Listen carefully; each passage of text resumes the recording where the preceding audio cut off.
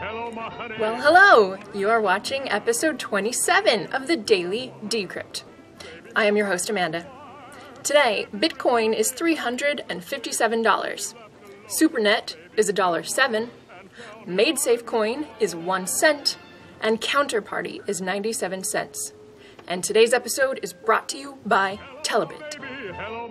Microsoft has today announced that corporations using its Azure cloud service will now have access to BaaS. That is to say, blockchain as a service. And the blockchain at hand here is the Ethereum blockchain. Microsoft believes that their new service will allow their clients to, quote, play, learn, and fail fast at a low cost in a ready-made development/testing/production environment.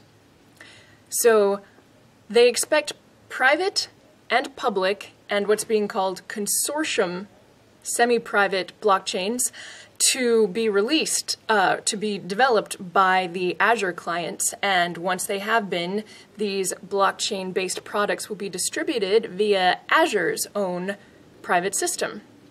Which begs a certain question. Hello, my baby. Hello, my honey. How would a blockchain fare on a private platform? Andreas Antonopoulos has today released a video lecture in which he opines on the answer to that very question. The lecture is called Bitcoin Security, Bubble Boy and the Sewer Rat. And in it, Andreas, who I realized today looks like Gru from Despicable Me during the lecture, likens software to children, saying that those which are exposed to germs develop immunity, and those which are walled off eventually grow weak and die.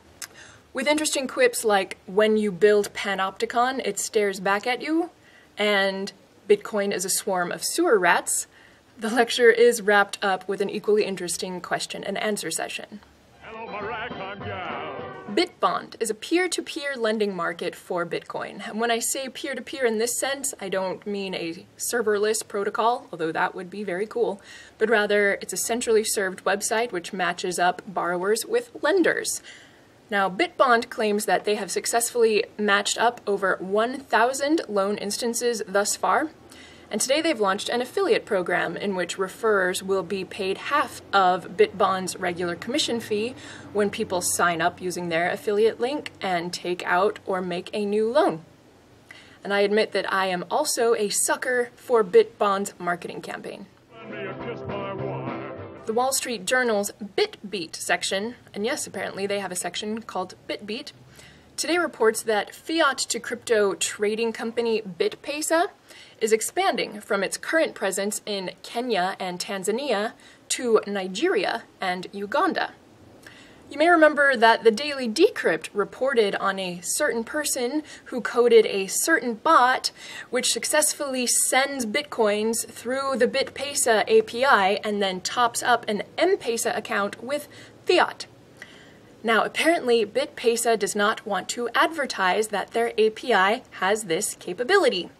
So it falls to me to tell you that a certain person simply combined already available open source tools to make the process happen, and anyone who has a BitPesa account can do it. Baby, my heart's on fire. The game Fallout 4 has been released today on Green Man Gaming. And I know nothing about this game, but I find it fit to be reported upon because apparently not that many people in the gaming community know that Green Man Gaming accepts Bitcoin for payment. So if you are the type who has been drooling waiting for Fallout 4, or really any of the other games on Green Man Gaming, a kind Redditor has posted this discount code, which will get you 20% off any purchase there this month. You refuse me, honey, you lose me. You know the moment. The moment when a friend or family member asks you how crypto works and you launch into a 20-minute technical explanation which nobody but yourself seems to grasp or even appreciate. The Nantucket Project can save you from these future moments of awkwardness, as they have just released a 3-minute overview of how currency works on blockchains, and they keep it simple and snappy and short. And it's easy to find. It's called Bitcoin in 3 minutes. Then you'll be left alone, oh baby. And in case you've not heard of them, I would be remiss not to share Wu-Tang Financial. In my opinion, they are the most entertaining account on all of Twitter. Yes, even more entertaining than the Daily Decrypt's Twitter itself. How do they do it? Wu-Tang Financial tweets out GIFs and quips and memes which combine street smarts with high-level market terminology with an endless expose of crony capitalism. And they might even make you LOL. They do for me. Hello, my baby. Hello, my honey. And yay-hoo for our sponsor, Telebit. Telebit is a new bot for Telegram users, and I personally would describe it as a super simple crypto wallet which comes with a digital assistant, a digital butler. And currently, all Bitcoin transactions sent with the Telegram bot don't have to have fees attached to them.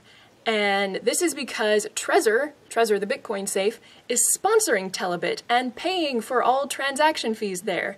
And so at a time when it's taking almost 20 cents just to get into the next Bitcoin block, using Telebit for your transactions could actually save some serious money. So thanks Telebit, thanks Trezor. And finally, the Daily Decrypt is working on a new page which will combine our videos and Twitter feed and podcast.